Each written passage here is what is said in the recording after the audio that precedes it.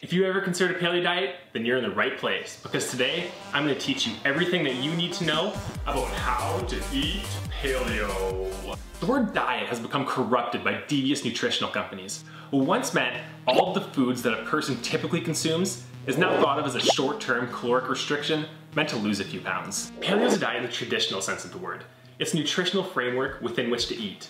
It includes anything that was consumed by our hunter-gatherer ancestors and excludes anything introduced more recently. At face value, this sounds pretty simple, but it's not as easy as it might seem. Different hunter-gatherer tribes consume different foods, and different authors have varying opinions on what's actually paleo. Let's just address all of these concerns with a very simple paleo framework. Only consume foods from the 4 kingdoms of life: animals, plants, bacteria, and fungi. That means nothing that was developed in a laboratory and produced in a factory. Nothing that was excessively refined or excessively processed. Essentially, anything that was never part of a living being isn't paleo. Hey Ma! What's an N-acetyl L-tyrosine tree look like? So, from the 4 kingdoms, what can we eat? Let's start with the animal kingdom. Our ancestors ate every type of animal that they encountered, so you can too. That means mammals, birds, insects, seafood, even humans. But I don't actually advise eating people. Modern day people have terrible diets and are way too sedentary to be considered paleo. Animals whose lives most closely resemble their natural habitats are preferred for paleo.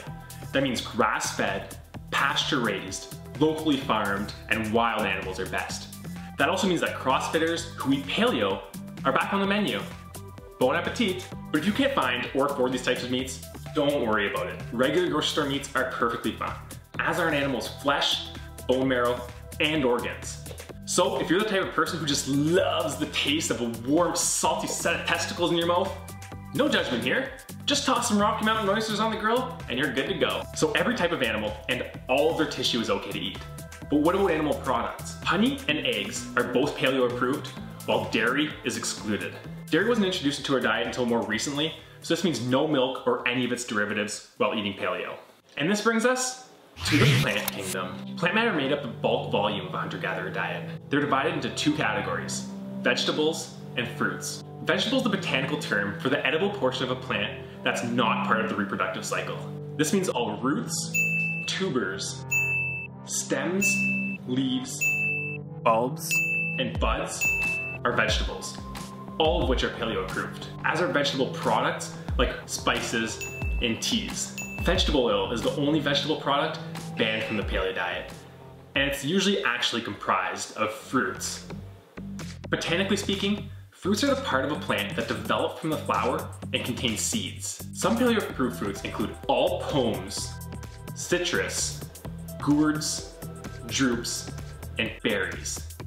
Bananas, melons, and avocados are all technically berries, as are nightshades, like tomatoes, peppers, and eggplants. Nightshades are a point of contention amongst some paleo advocates, but these people can lick my nuts. Another paleo-approved fruit. Botanically speaking, nuts are composed of a hard shell surrounding a seed, like hazelnuts and walnuts. Almonds, pecans, pistachios, and cashews are all culinary nuts, but technically speaking, they're actually more like what comes from my nuts. Seeds, specifically drupe seeds, as are coffee, cocoa, and vanilla beans. Pumpkin seeds are gourd seeds, and sunflower seeds are sheen seeds, all of which are paleo-approved fruits. But what about grass seeds? Wheat, rice, corn, oats, and quinoa are all the seeds of grasses, all of which are explicitly banned from the paleo diet. These grass seeds are also known as cereal grains. Grains in general are banned from the diet. That includes both cereal and legumes. Legume is the name given to a seed pod that opens upon maturity to reveal the grain inside. That includes peas, lentils, peanuts, and most beans, all of which are prohibited from the paleo diet. But what about fruit products? The product of any fruit that's already paleo approved is also approved. That means that all natural nut butters, fruit juices, and oils are good to go. Okay, but what about fermented fruits? This brings us to the bacteria kingdom. Bacteria is used in the process of fermentation. Any food that's already paleo approved will remain so once fermented, and those that are banned remain banned. But bacteria isn't the only method of fermentation. You can also do this through the kingdom of fungi. There's 3 paleo-approved fungi: mushrooms, truffles, and yeast. Yeast is used to ferment sugars into ethanol, which is used for 2 primary purposes: vinegar and alcohol.